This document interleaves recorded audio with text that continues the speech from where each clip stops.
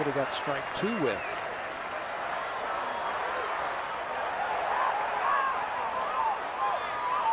That's strike 3, and the ball goes over in the dugout, and now they're going to ask whether it was a foul tip, and Barney goes to first.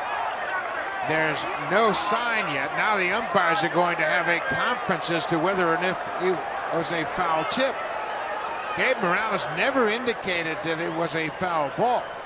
Now he's calling on the other 3 umpires, see if anybody had a foul tip, and this could be a real beef here. Yeah, the catcher didn't move. The batter didn't move. The pitcher didn't move. I didn't know how Barney could have made contact with that pitch. It was in the dirt, so far out in front of home. Watch this swing here. Another breaking ball, curve ball. He did foul tip. Fouled it.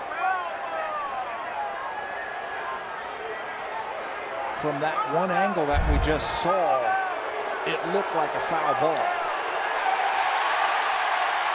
Now Gibbons has been thrown out by Ted Barrett, the third base umpire. And I could feel it was going to be a beef, one side or the other. His argument might be there was no sign that it was a foul ball, so now why are you calling it a foul ball? Just because the other manager came out and asked for it?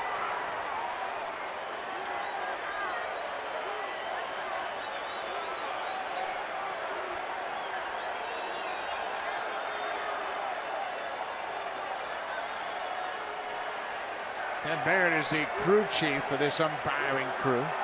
Robin Ventura came out and argued that it was a foul tip. Nobody went after it. Barney didn't run initially until he saw the ball way over by the dugout. Yeah, David Robertson, the pitcher, sprinted off the mound, thinking that nobody touched or watched it.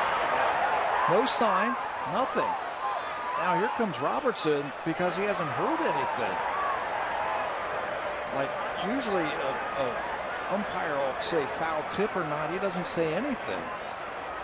But that replay shows that it clearly was tipped by Barney.